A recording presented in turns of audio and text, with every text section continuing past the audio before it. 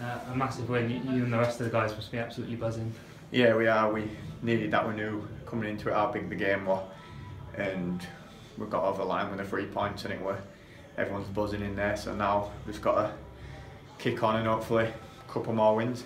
And you got on the score sheet as well. Yeah, we're pleased with that. And just over a year ago now, I lost one of my best mates to leukemia, and today had been his 21st birthday. So I'd just like to dedicate that goal to him. Yeah. Oh, that's really nice, isn't it? Just about squeezed over the line, didn't it? Yeah. I just had a quick glance and I saw the right back sort of looked like he was going to clear it first, but then it's gone over the line, so I was delighted, yeah. And some big games today with Newport playing and Hartlepool and Leighton Orient. Are you going to be keeping an eye on them?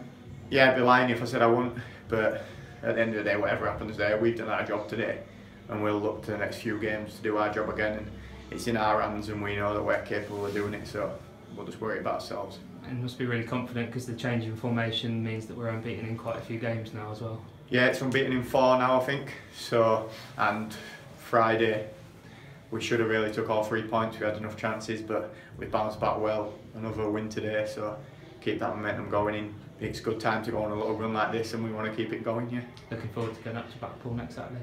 Yeah, I am. Yeah, we go up there with no fear.